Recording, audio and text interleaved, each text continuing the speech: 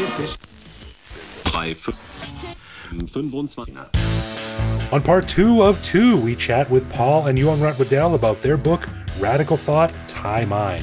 So if you're interested in learning about Thailand's political boundary pushers, you'll love this episode of the Bangkok Podcast.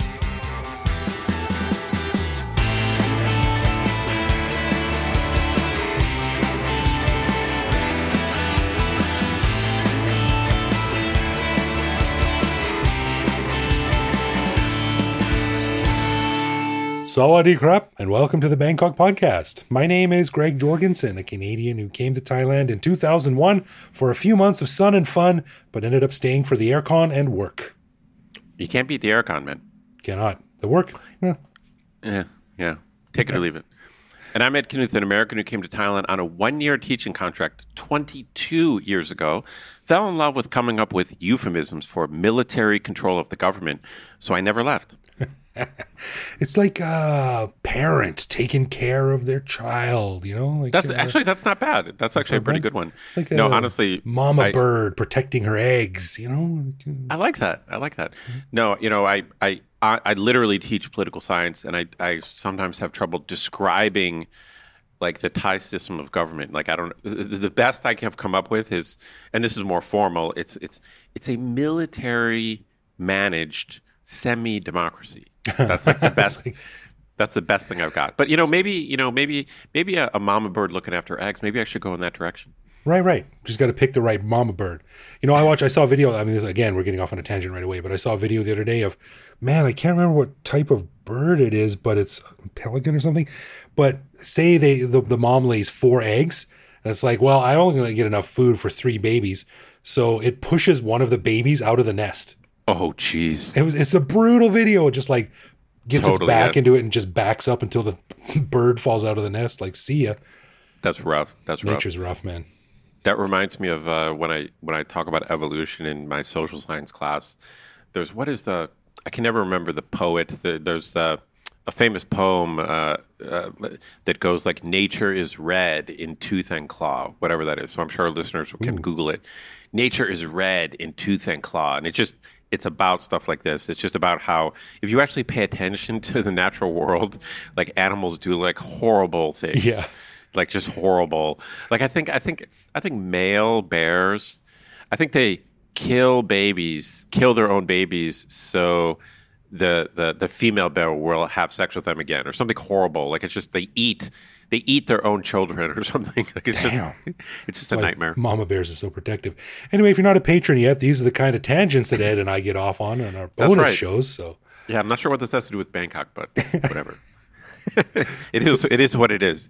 You get what you get when you sign up for the Bangkok Podcast.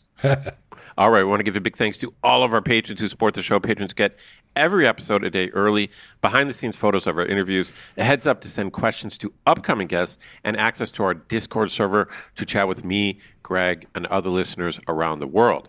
But best of all, patrons also get an unscripted, uncensored bonus episode every week where we riff on current events and Bangkok topics. On this week's bonus show, we chatted about Greg's possible eye surgery to fix his crappy vision, that's a scientific term, and how he'll navigate Bangkok if things go wrong, a ruling in Bali that bans tourists from renting motorbikes, and if that would ever work on some of the dangerous roads on Thailand's islands, and what the appearance of a free condom machine at my university says about Thai culture and the willingness to crank that knob and get a free condom in a public area. Nice. Crank that knob? Did you have to word it that way? Well, that's how you get the condom. You turn the knob. To learn how to become a patron, click the support button at the top of our website. Right, and as always, if you have a comment, a show idea, or just want to say hi, head to bangkokpodcast.com and click the little microphone button on the bottom right to leave us a voicemail that we'll play on the show. All right, and this episode is part 2 with Paul and Yuangrat Wedel, who are very well known in Thailand's business, journalism, and scholarly circles due to their work in those areas.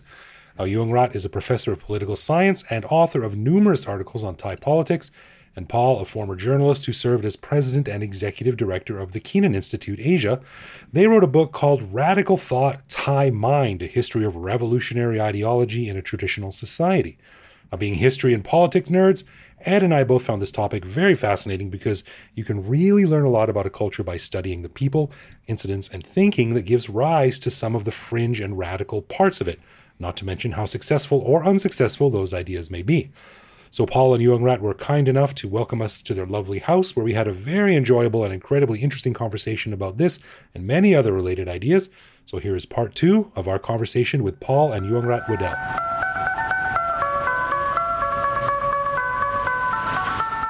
Well, let's come back to the 1932 revolution then. And one of the things that I found really fascinating in your book that I didn't know was that Pridi Banomyong and Plek Pigbun Songkhram, who are people that are very, very important in the evolution of Thailand in the 20th century, I didn't know that they were classmates or friends and they were so close, but they eventually had a bit of a split. And I think that really influenced how Thailand's politics and radical thinking developed over the 20th century, because Pridi represented the more democratic socialist side of things, where Plek Pigbun Songkhram sort of was influenced by the old sakdina system, the order, the structure. He was also a military guy too, which helped that too. So can you talk a little bit about how those two guys represented those two factions of thinking? Yeah, well, they knew each other because they were both members of the Overseas Thai Students Association. In France. Yeah, but Pigbun Songkhram spent most of his time in Europe, in Germany. Military school, yeah. Pridi, most of his time in France. So that was the beginning of the difference. But the real difference was that Pridi went into education, founded Thammasat University, while Pigbun Songkhram was a military officer who rose fairly quickly through the ranks. Although in the early days, their objective was the same, to overthrow the absolute monarchy. Not the monarchy, but the absolute monarchy. There was a great deal of frustration among the well-educated non-royal Thais that less competent people were above them because they were members of the royal family. Maybe not top members, but they had connections. They had connections. They had family connections. And of course, because King Chulalongkorn and his father had so many children, that people, there were a lot of people with royal connections. Yeah. Sure. The young graduate from, military school in Europe. Right. And become the head of the army, something like that. Yeah. So Plek Pigbun Songkhram, he really began with his coup, with his initial coup, which what I think was 1937, 1938. He starts the military's role in the post-absolute monarchy period. That's right, but the core of his influence came in 1933 when the counter-revolution, correct. He was the principal commander who defeated the counter-revolution using artillery in an innovative way, stuff that he'd learned in Germany. Was this the sort of civil war between the Navy and the Army? No. This is long before that. This is the counter-revolution. But this is fascinating because I would say that in that case, he's still on the side of democracy. But then that's going to change within 5 years or so, 4 or 5 years. That's right. I think the first step was that he was neutral in the effort to ban Pridi and quash his economic plan, which was socialist in orientation. Probably naive, and probably was a good thing that it didn't go through. You had a quote there from Pridi about his experience. Can you read that out? Yeah. He had proposed an idealistic economic plan that basically made every Thai a civil servant. Mm-hmm. And he also allowed the conservatives to have a strong voice in the government that he was part of. And later he recognized that he'd been a bit foolish. He said, when I had power, I had no experience. And when I had more experience, I had no power. Right. So what interests me in my research was that his economic plan was counter-attacked by the king. And I realized the king knows Thailand better than Pridi. Because Pridi assumed that everyone wants to be the civil servant, right? Right, he's a bit naive. Work in the office and all that, and he wants to make farmers civil servants. And the king attacked that, no, you're wrong. People want to be in the office. The farmer doesn't want to be in the office. In the office, you have to work like every day, only holidays, Saturday and Sunday. Being a farmer, you have a rich land, you can rest 6 months doing nothing. right? Have freedom. So the king's I just discovered from my research, the Thai king, in fact, are very brilliant. He really knows what's going on, really don't know Thai minds, but this Pridi is just very idealistic. Yeah. His plan want to divide the land, no ownership. Who wants no ownership at all? Everyone becomes, the property of the state. Control the economy like socialism, very radical socialism. Yeah. And the king is not like that. That's one thing I thought that your book did a really, really great job with, was this particular story. And it made me start to think about what if. I like these alternate histories. What if the Nazis had won World War II? What if Native American culture had thrived and won over the colonialists in North America? And, reading this book, what if, what happened in our history, in our universe, is that Pridi eventually was exiled. I think he died in France. And then Black Phibul Songkhram eventually became prime minister, and then I think we've sort of followed after that. But my thought was, what if Pridi was not banished? What if the Pridi faction had won? Yeah. Well, great things. Since he's the founder of my university, then great things would have happened if the Pridi faction would have succeeded. But he's not communist, by the way. No. A lot of people, many people afterwards brand him as communist, and his wife, Kun Ying, his wife really sued those people, and she won every single case. Really? Oh, wow. That he's not communist. But I think that's another one of the ways that the civilian faction of Yuangrat was defeated was by the use of the fear of communism. Oh, sure. And that has carried through until recently, when communism has kind of lost its fear factor. Right. So can you talk then about how the conservatives sort of became the dominating force then back after Black Phibul Songkhram? How conservatism sort of began to have a greater influence in the direction of Thai culture and Thai society? This probably will be our next nonfiction book. I had a look at conservative thought, Thai mind, but basically it was the realpolitik of military power, and that one of the big mistakes that Pridi made was not to create a political party that could reach out and get support in the countryside. In fact, the Constitution banned political parties. They were groupings. So the only organized political machine in the country was the military. And they ran it like a machine and continue to do so. Sure.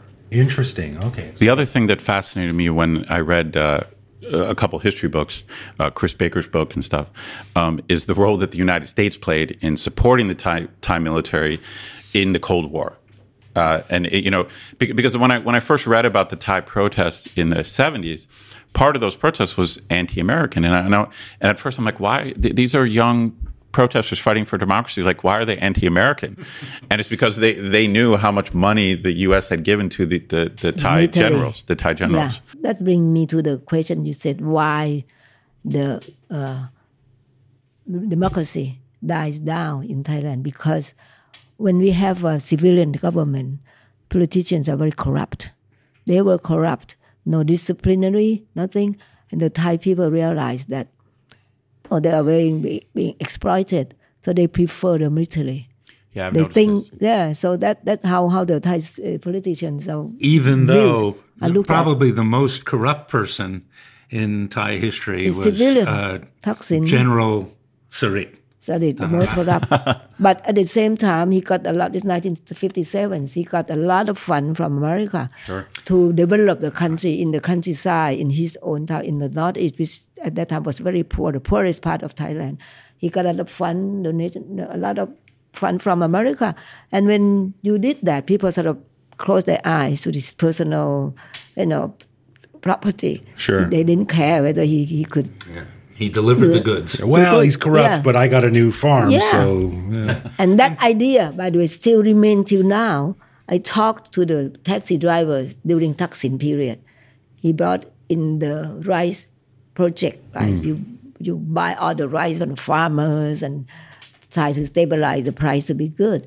And I know this is against the economic, theory. You could not, fight against the market. The market. Sure. So I asked the taxi driver, every single one. I said, "Do you think most of them are the rice farmer coming to dry in the dry season? Do you think it's good?" He said, "Yeah, I don't care if Thaksin gonna corrupt or get a lot of money. I have my rice. I have my share. I can sell my rice at a higher price. That's all I count." Right. That's exactly the idea that it was still here in Thai society, which is the Thais being accused of being very selfish.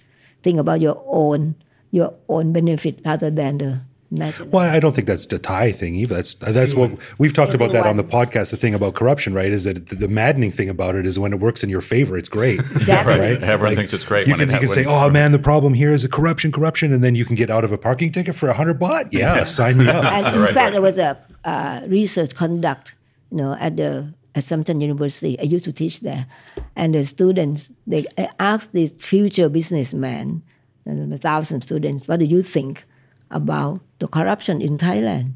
More than 90% of them saying that, "I don't care as long as I have my piece of cake." This is 98% of the future businessmen in Thailand at Songkhram University Business School. Really? Yeah. Years ago, I interviewed the Irish consul here for Big Chili magazine back when I was writing for Colin and his outfit. And we talked about corruption in Thailand. And I said, "What do you think about it, corruption in Thailand?" And he's like, "Oh, I love it."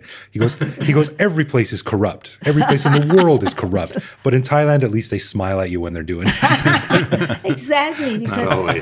Because it has become the Thai culture.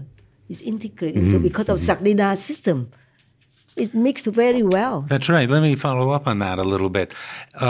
One of the attributes of sakdina culture was that power was devolved to the heads of the various city-states. And there was a system called Chao Kin Mueang, which meant that they were paid no salary. They compensated themselves by what they could get out of the area that they controlled. And that thinking continues, that, your salary is just a small part of your compensation. We talked about this many times with the police, for example, not specifically, just to be clear, for example, as a rough, but, you're making 6,000, 8,000, 10,000 baht a month. Yeah, their salary is low, and their education is low. Yeah. So they supplement. And you're expected to jump in front of bullets when things go nuts. This is a long-standing tradition that comes out of the sakdina officials were not paid. Right. Yep. They were given power. Yeah. And then they had to use that power to earn. Yeah. It reminds me of back in ancient Rome, collecting taxes. The government didn't collect taxes. These businesses would get together and they would bid to win the right to collect taxes. So they paid X amount of money, and then they would be the ones responsible for going out and getting taxes. And if they were able to get more than they paid, then they win. It was profitable. And that system, almost exactly like that, was used in Thailand. Yeah. Right. It was called tax farming. Oh. And there would be people who would bid on the right to a certain kind of tax, the opium tax or the land tax or the harbor tax in a particular area for a set amount. And whoever had the highest bid would get the right to collect taxes for a year or 2 years. Oh, interesting. And often that was the route that the Chinese took to become banks and financiers. They started out as tax farmers. In fact, I think Thaksin's ancestors were tax farmers. Wow. So, it's a bit of a tangent, but do the two of you, having been here a long time and studied Thai history, do you think corruption is going down? No, you don't. My personal experience is getting worse. I have a different take on this. Okay. I would say that decentralizing corruption is an improvement. First it's of still all, corruption, but you widen the number of people who can get wealthy. Second of all, they're closer to the local communities. So, they may take some percent off the top, but they know they have to still deliver something, or people will vote them out. For them. That's fascinating. So, like, there's for them. The good side. There's good corruption and bad corruption. Exactly.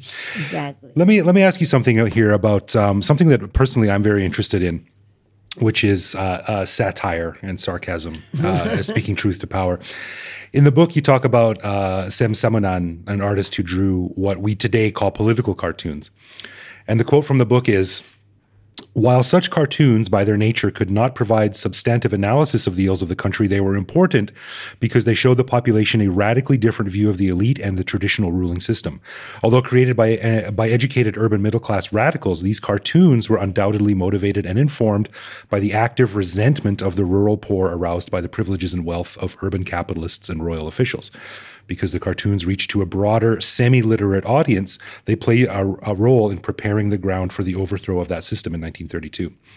So I'm fascinated by the role that sarcasm and parody and satire play in speaking truth to power.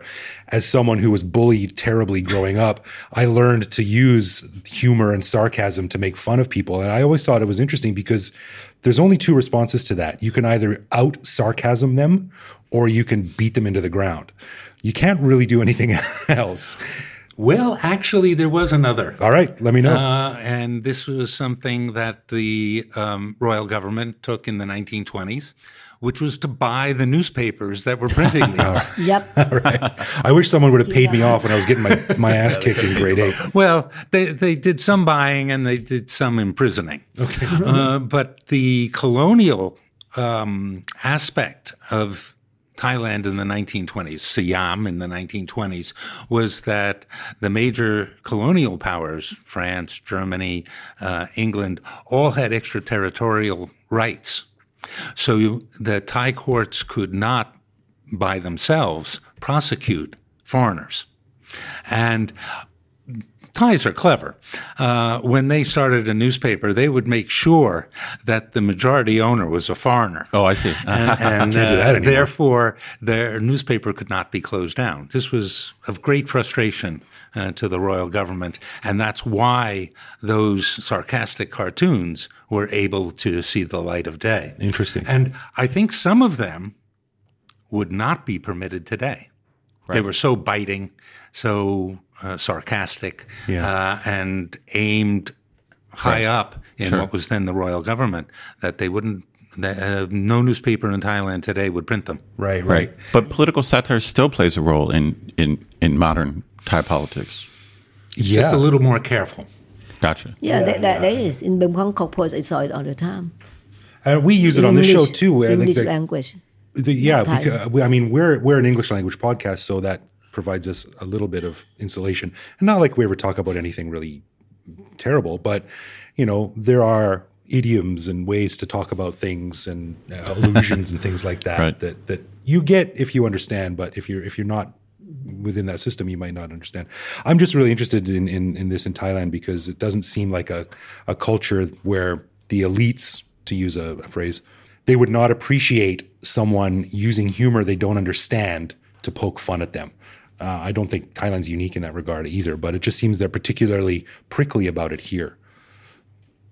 You cannot. That's the end of my story. I don't really have a point there. Not like in America. I think when someone make jokes about the president, right, he will be very happy because he will laugh. He will laugh because whether it's true or not, but it means that people interested in him is a PR for them, right?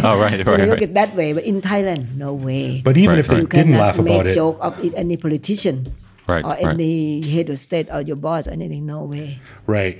Paul they take it too serious. Paul just showed me a page from Radical Thought Thai Mind, and this is a cartoon in the May 9th, 1926 edition of Krot Lek Sem portrayed the dynastic state as a monkey perched precariously on a chariot hitched to a team of withering lizards, hia, traditionally held to be loathsome creatures. Yeah, so... Not sure you could publish that today. No way. That's a funny cartoon. And actually, an Australian academic did a whole PhD thesis on Thai political cartoons, and there's cartoon after cartoon that are along that line. So it must have had an effect. Sure. So coming back around to recent history, another quote in the book, if I may. Raising a theme that was to become a long-standing issue in Thai political conflict, the People's Party accused the royal government of believing, quote, the people could not have any voice in politics because they were stupid, unquote. The announcement said royalty feared it would lose power if the people became educated enough to see how they were exploited by the ruling class. It reminds me of a quote by my personal hero, George Carlin, who said that governments don't want an educated populace. They want people just smart enough to work the machines, but just dumb enough to not know how badly they're getting screwed over by the ruling class. Again, Thailand is not unique in that regard. But do you think that's changing? Do you think that, like we talked about earlier, the access to information, the more educated populace, what's going to happen? What's the trajectory of that? I think this is one of those lines in the sand that keeps moving. When are people educated enough? Right. You've got something in the Thai constitution now that requires people in parliament to have a degree. Yeah. And that's controversial, but it's the law.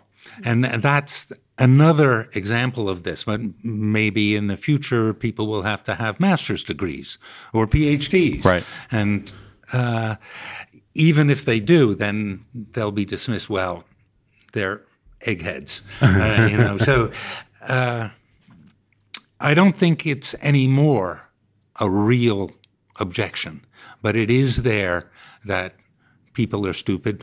They'll believe a Thaksin. They'll believe a radical rabble-rouser. They need to be controlled from above. But I think that just from Emma, students, and I got a government scholarship to study PhD, 10 million baht. And I think the sakdina system, now they are changing their minds. I think they think that educated people can think for themselves. So they have a lot of scholarships to send people like us to study abroad, to expose to the Western culture and come back and think, because they know that they cannot stop people from education. People can seek education somewhere else. And why not they are the one who will show their kindness. So I'm very grateful to my government that sent me to study there. I have the scholarship since, bachelor degree through PhDs, and it's for free. It's great. So they're starting to see the benefits that you can bring to Thailand because you're not exposed only, to but they are emphasized on the scientific more than the social science. I think this is a good point. Scientific, because they to come back and develop, and King Rama the sixth really sent his children abroad. They did, but I think to come back and develop Thailand. 1932, the emphasis shifted from things like politics and philosophy to science law, to things, how to operate these Farang machines, how to provide better medical care, things that were technological and clearly beneficial to whoever had power, but not so much emphasis on those who might come up with ideas that would change whose hands were on the levers of power. But they know that if these students go outside of Thailand, they will be exposed to democracy, to liberalism, to freedom. They cannot avoid it. They want to live in an environment like that. They would see things in their own eyes, even though they have the professional degree in computer science or medical school. They are exposed to those environments, and of course, they would compare when they come home. Right? Sure. So a lot of radical students, they are not the political scientists. Right. They are medical students. They are engineers. Most of them are the engineers, in fact. Right? Well, I've got I think that's a good segue into a question I think we asked Chris Baker. So in my classes, I talk about the vicious cycle of Thai politics, which we've seen this cycle over and over again. And once again, in the last 5 years, we have a new round of protest, even younger Thais. So my question to you, as two experts on Thai society, is this just going to be another cycle where, so maybe we'll get some reform, and then maybe in 2028 there'll be another coup, and it's just going to keep going? Or do you think this young generation, can we break out of this cycle? Is there something different now that's happening? Are you optimistic? I think I am pretty optimistic. You are? Because I just look at the Constitution. Okay, it's been changing. Whoever in power, the first thing they do is change the Constitution. Sure. So now the change can happen if that person who is in power, hopefully being elected, can change the Constitution into the better one. You know that the first Constitution allow the senator first to be selected because the Thai people are uneducated. They said that not till the Thai people are educated, then you can have election for the senators, for the senator. But the lower house is, at that time, the Thai people don't have even primary 4 education. So they said, at least you have to have primary education you can elect your own representative. But the current constitution, changing into, you have to have a degree, bachelor degree at least to be the MP, right? Right. And senator at least a master's degree, something like that. So it's changing, evolving by nature. As I mentioned before, that the Thai people are very practical. So they are evolving all the system to survive into the world. Now, not only the country, the world. Right. Okay, well, in some ways, I would say Thailand has gotten better in some ways. But politically, we are in this cycle that seems to repeat, where we have these periods of revolution, like in the 70s or in the 90s. And it's like, and you feel like, okay, we're on this path to being a real democracy. And then there's instability or a coup, and we seem to be, okay. Because now I feel like roughly now we're kind of back to the 80s. With kind of a managed, semi-democratic Actually, there are system. A lot of parallels with the 1970s. Okay. Prior to the October 14th, because you had military leaders who decided that they would have elections, but they wanted to control the results of those elections. Right. And they had a parliament that was rather difficult to control. Sure. And people had their hands out, wanted money, wanted power. So it was difficult for these military leaders to control the system, and therefore they had a coup, and that sparked the uprising on October 14th, So, Paul, would you say are you optimistic as well about the current generation? I think there's certain reasons for optimism, but there's a whole lot of inertia from the past, from that sakdina system, from the self-interests of those in power. One of the things that's concerning is the way laws have been used to suppress opposition. I don't think we're young enough to see things come out the way we'd like. But I also think that at least we've seen a reduction in the amount of violence. Certainly going back to Black May, there was violence. There was violence when the red shirts came into Bangkok.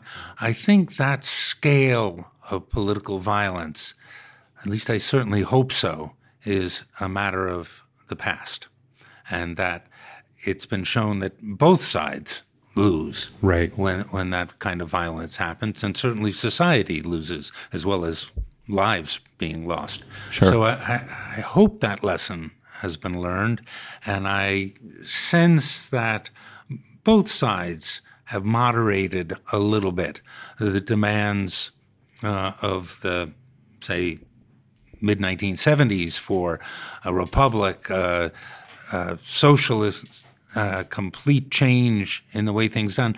That's no longer the demand. Right.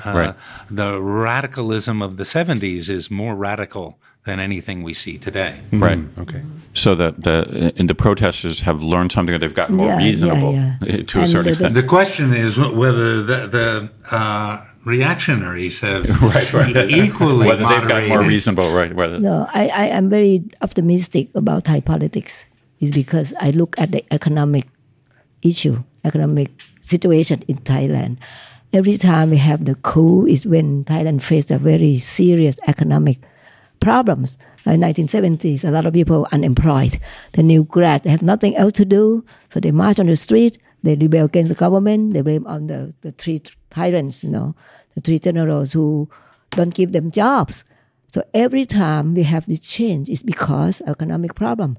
But look around now, I think the Thai people, even in the village, have lived better off than in the past. The rice cost is okay, the cost of the rubber is okay, people live better. Every house, they have a pickup truck to drive, they have the road to go. That is the symbol that they have the better life. Right. And every time they change the government, they learn that the key thing to keep them in power is to develop economy so the Thai live happily without the opponent. I think that's why I'm very optimistic. I mean, every single family now I went to visit in the villages, they live better. They have cars, have motorcycles. And you think that will lead to political demands of, let's say, of real democracy, you think? So once they have this economic security, you think that will lead to a more democratic system? The idea of democracy for Thai people are very vague. They are very vague. That's why they claim that this is Thai democracy. So as long as they live well... They don't have time to pick up pitchforks. Exactly. Yeah, they live well. Every government is okay. I ask these people on the street, I don't care who is the politician, who is the ruler, as long as they live well enough to live on and become richer. See? So to me, that sounds like economic optimism, but I'm not sure I would call that political optimism. But it's related. You can't separate. These two is the same thing. I'm a Marxist theorist, so I trying to quote Marxism that the idea of society is when people are equal economically, but not to that extreme. But if they live well enough, it's natural. When you have a right to eat, you have a need. Why you care about who's going to be the ruler? Right? When you have enough to eat, you don't, and you see the differences. In the past, I cannot own the land. I cannot have the house. I have to rent it. Now I own the house. Sure. So that's the interaction between political and economic situation. Right. But we've also seen that often it is the wealthier people, the middle class, who lead opposition movements. Sure. Certainly in the 90s, certainly, yeah. Yeah, even today. If you look at the Move Forward Party, who are the leaders? Sure. Thaksin. Right. Whether you consider him a radical or a reactionary, I'm not sure, but he certainly was well enough off. And personal power may have been a large part of his motivation. But I feel, but people do want to have a say in how they're governed. Right. When I talk to my students about this, I don't know. I think I'm somewhere in the middle. I see kind of both sides. One reason I'm a bit of a pessimist is that I feel that I don't see the power of the Thai military reducing in any way, or I don't see them expressing a desire to limit themselves. And I think that even though there's like a new generation of protesters, I feel for the Thai military, this is the same old thing. They have a playbook. They know how to handle this ever since the 70s. There was a photo during the red shirt things. I don't know if you guys saw this photo, but it was the military showing all these weapons of the red shirts, these guns that they had, right? And then some reporter figured out that they were reusing a photo from the 70s. Exactly. It was the same photo. Yeah. It's like a table with grenades and stuff. Right, and then someone found out this was an old photo from the communists that they captured. Yeah. So to me, I think for the Thai military, this is the same old thing.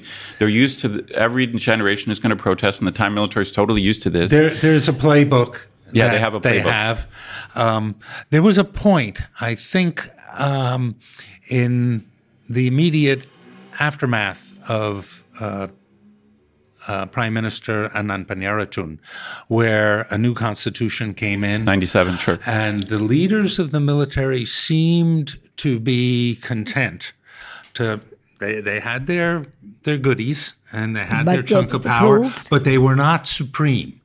And that was overturned, unfortunately, and this is part of the sad legacy of Thaksin Shinawatra, because he became so polarizing that that willingness of the militaries to step back was overturned. Right. And they stepped forward again, and you're right. I'm not sure they're going to step back again. Yeah, I agree with you totally that the military still has a lot of power to control the country. But then you ask the next question, why? Why is that Thai society, people love the military even now? They love Prayut. They want Prayut to stay in power. Why?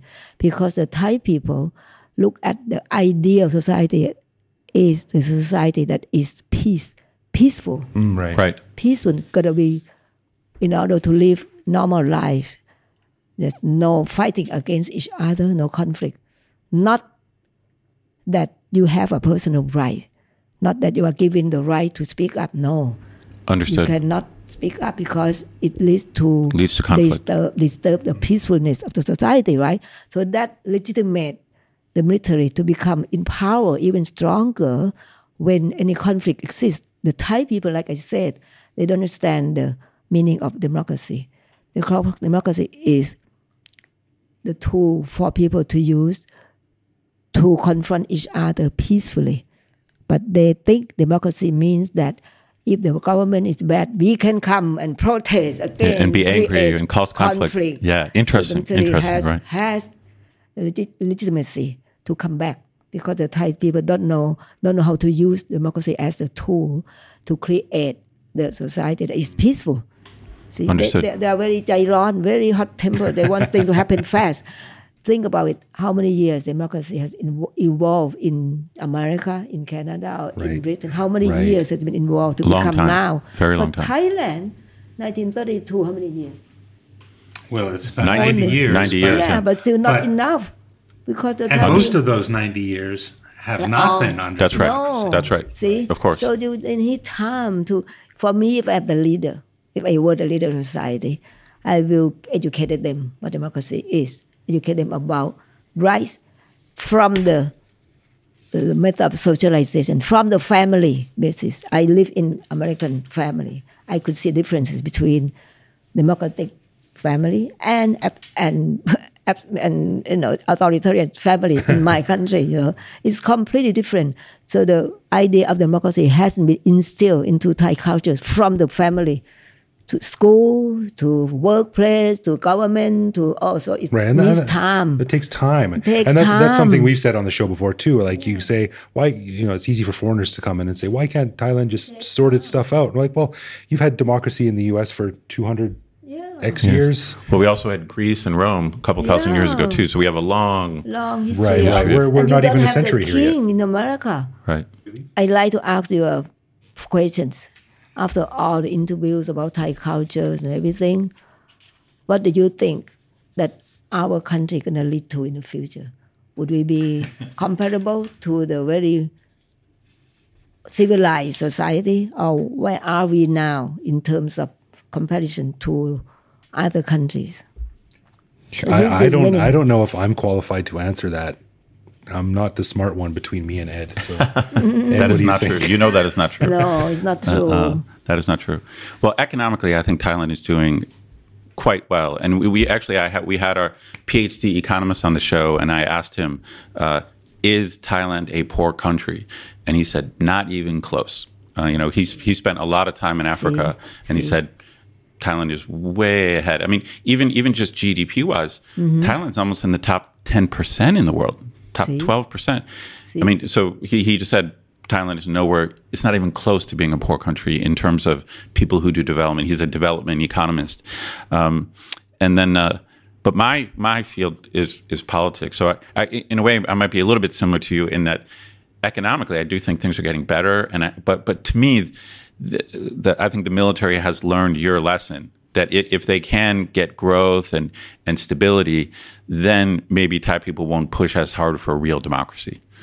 So that's why I'm in the long run, I think Thailand will sort itself out, and for all the reasons we talked about, educated young people, access to social media, seeing things better, having seeing other countries with political freedom. But I think it's going to take a while to get like, quote unquote real democracy. I think that's going to take a while. We always say Thailand is a country of baby steps. And I think it's just a Exactly. series of baby And steps. you know why? Because of sakdina system. In my mind, deep in my mind, I said we will never be a real democracy, not Western, the real authentic democracy, because of sakdina system. Sakdina meaning that a hierarchical. There's hierarchy, Everyone right? has his place. Even now, my mate is lower than me. He cannot argue with me. My children is lower, cannot argue with the parents. Even now, so it's very strong. I remember in strong system, I very was strong shocked. culture. Thaksin is seen as westernized in many ways, but he was interviewed by a journalist when he was in Dubai, and the journalist asked him, "Was there anyone in your inner circle who could disagree with you?" And he said, "Only my wife." So, and I was like, "Oh my God!" Like, he's the prime minister, so he has no one telling him he's making a mistake. No one's allowed to. And I was like, "Oh my God!" I thought, because I think of him as Westernized. He went to school in the States. He supposedly had American advisors, but he said in his whole government, no one would disagree with him except his wife. That's the fatal flaw of authoritarianism all over the world. Yeah. Whether it comes from personality or it comes from history, once you've risen to a certain point, you don't listen to anyone else. No. And no one else. But he's supposed to. Dares. He was supposed to be, but he was elected twice. He's supposed to represent democracy. But I think Thai culture was still authoritarian. Yeah. Yes. He was an elected authoritarian. They feel good. And we see that today. Yeah, Well, and sure, to think of about course. it, the Thai people have been absolute monarchies for how many years? Right, 1,000 or more. Yep. And suddenly you have a king Right. ruler. So they accept the idea that okay, your government, your job is to provide welfare to the people, and they don't care about personal rights. I mean, this And people's alien job is to be loyal. to be loyal. Sure. That idea follow still orders. carry on to now. And not only Thaksin, that no one can argue. Nobody can argue with the boss. Right, Especially the bureaucracy. I went to the meeting. I worked with the UNICEF for the meeting and everything. Once the question raised there, or the head of the department raised something, nobody opened their mouth to argue anything. I was the only one because I wasn't their inferior. You see, I am from outside, and I'm the donor to them. So I have the right to argue with them. Right. So nobody ever argue against their bosses. Otherwise, they will be disposition. Right. This sakdina system still there. Yeah, you're right. So this is Interesting. for me, it's very sad because Interesting. I am very democracy. My children argue with me. Paul and argue with me. How dare you? How dare you? As long as you agree Especially with me. since I'm younger. Yeah, exactly. You're not supposed to do And that. I'm the youngest daughter, youngest child in my family. I could not argue with my sister no matter what. No Oh, I matter I see. have a PhD, I have experience to live in all over the world, or no matter I'm richer, I have a better husband, I You're cannot still Nong. argue You are with the them. Nong, right? Argue with them, they feel sad and they feel like, Right. Well, how dare you? how Right. dare you? Yeah. Interesting.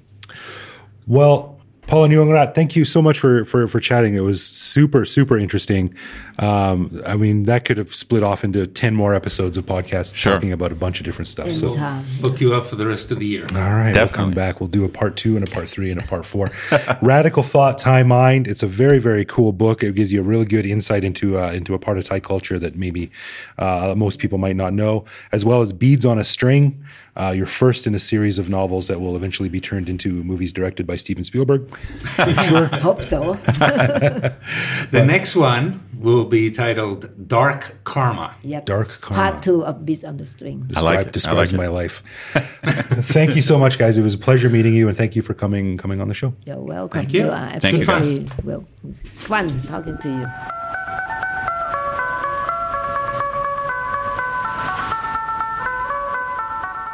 Wow. As I said last week, I loved this interview, discussion. For me, it's fascinating the kind of story of the 1932 revolution and how it came about and kind of the justification for it is such a fascinating story. You know, when I first read about it, I was thinking, you know, only in Thailand could you have a revolution, quote unquote, that ends, a 700-year absolute monarchy, Right. and basically it was bloodless. I think maybe technically one person died or something, but it's such in a way it's a very Thai story in that you get the monarch at the time basically agrees. So it's like, this is a revolution and they seize the palace and they're going to overthrow absolute monarchy and institute democracy. And then the monarch at the time, writes a letter and says, "Hey, sounds good. Let's work together on this." Like it was very to me it was like, wait, this is so Thai. Like thousands of people are supposed to die when this shit happens. Well, that's funny, and that's how I always phrase it whenever there's a coup. And I know it's funny saying that, but I've lived through 2 coups in Thailand now, and that's sort of how you show the tree rings of your life. That's right. That is correct. Thailand, right? That is correct. I've got 2 as you. I've got 2 just like you do. Right. We should get little shoulder epaulets that we put on for every coup. But when we grow up, we hear the word coup, and it's always in school, and it's always followed by words like bloodshed and violence and conflict. Thousands of deaths, right? Sure, yeah. So when I lived through my first coup in Thailand, it was really eye-opening. But yeah, these guys, Paul and Yuangrat, just so interesting and so fascinating, and they really have read deeply on the subject. I mean, imagine spending the hours in the libraries that they have going through these old dusty books describing things from poets way back hundreds of years ago. Their knowledge of Thai history is great, and for me it's fascinating because one of the leaders of the revolution is Pridi Banomyong, a very famous Thai person and the founder of my university.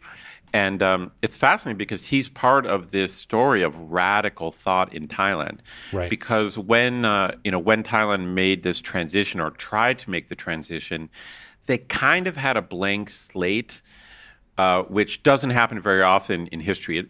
Normally, countries change very gradually, but in this case, you have a so-called revolution, and then you have the monarch agreeing to share power, and it's like, okay, let's sit down and let's write a constitution.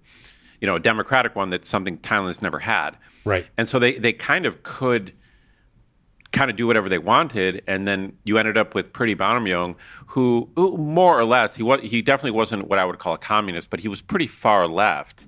And his original ideas were things like every Thai person should be guaranteed a job. Mm-hmm. Stuff like that, which is pretty far left, which is kind of socialist kind of stuff. Right. I mean, FDR in the U.S. basically wanted the same thing, like a workers' bill of rights that never took hold in the States. But Pridi Banomyong was in that school.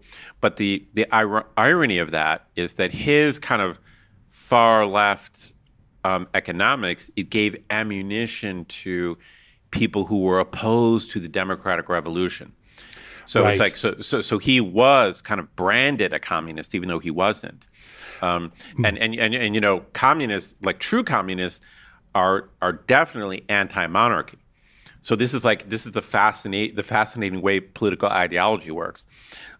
If you get too far left, then people can kind of use that against you and say you're an anti-royalist and stuff. And we can't talk about it in too much detail on the show. But if you read history books, eventually Pridi Banomyong had to leave Thailand due to controversy and never was able to return. But the way it interweaves, the way that Paul and Yuangrat can interweave the story of how radical thought, where it came from, because I didn't really know that. I didn't know the class divisions. I didn't know about the system and things. Yeah, I didn't know about the sakdina system, and then how it fed into the revolution. Because in 1932, actually, what they were doing was radical. Yeah. That was radical.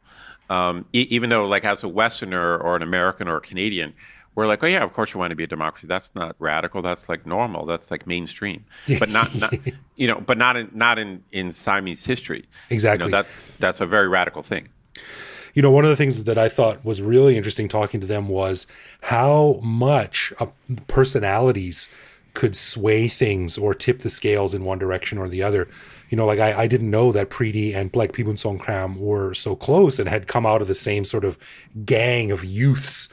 That's right. Come up together. And it was really interesting to me that just one thing could have changed or one story would have happened differently and history would have been very, very different. But it was just sort of became a bit of a power struggle and Thailand zigged instead of zagged. I thought that was fascinating. Absolutely. I mean, you and I, this podcast, we're big, I would say, fans of the Phibul Songkhram story. You know, we've done a history episode on him. Maybe we need to do a history episode on Pridi Banomyong. He's not as kind of flashy or you know. I think Black Phibul Songkhram. He's interesting because he's just kind of weird. Like he's just like a weird, like you know. Again, you and I are kind of fascinated with him, like and his story. So Phibul, so Pridi is not like kind of as weird, but he's still like this guy who obviously changed Thai history and everything. But you're right. It's like they went from being friends who were both like pro-revolution and then having a falling out and then you know, Phibul ends up becoming like a military dictator, you know, the opposite of like a democratic leader. So listeners out there, you should listen to our history episodes. Or if you got some free time, you might want to read about like the 1930s in Thailand. It's fascinating. Like just like as you pointed out, like it could have just gone in so many different directions, and with you know World War II impending in Thailand. Sure, yeah. Like you don't as an American, I just wouldn't think of Thailand as being in the middle of World War II, but it was because the British were in India and Burma, and Malaysia, that's right. and Malaysia. You know, so like Thailand was like a front in the war, and as the Japanese went out to meet the British, Siam, later Thailand, was just caught in the middle, and it's just a fascinating story. Yeah, it's really cool. Well, thanks, Paul and Yuangrat, for coming on. It was a real pleasure sitting down and chatting. And Ed, I chatted with them on email quickly today, and they'll come back on again to talk about their next book series. The first one is out already, called Beads on a String, which is more of a narrative, but also based a lot around the history in southern Thailand and things like that. Sounds like a really fascinating story. So we'll get them on again. We'll have a great chat. And thanks again for coming on. Yeah, I would love that. Thanks again, Paul and Yuangrat. All right, let's get into some love, loathe, or live with, where one of us picks a particular aspect of living in Bangkok, which we then discuss to decide if it's something we love about living here, loathe about living here, or have come to accept as something that we have to learn to live with no matter how we feel about it. Now, last week I asked Ed if he would rather be caught like a spider in the Thai legal system or the Western legal system. So this week, Ed, it's all about you. I got a pretty specific one for you. Right. Now, I think on previous shows, you and I have waxed philosophically about Thai condiments, not condom machines. So. Yeah, we've not condom machines like we talked about on the bonus show, but we've talked about the kind of tray of sugar and chili and different stuff. Yeah. But I want to ask you about, to be honest, after 20 years, I don't even know what it's called in Thai, but there is usually kind of a straight up chili sauce, but in addition to that, there's typically kind of chilies floating in kind of like a weak vinegar.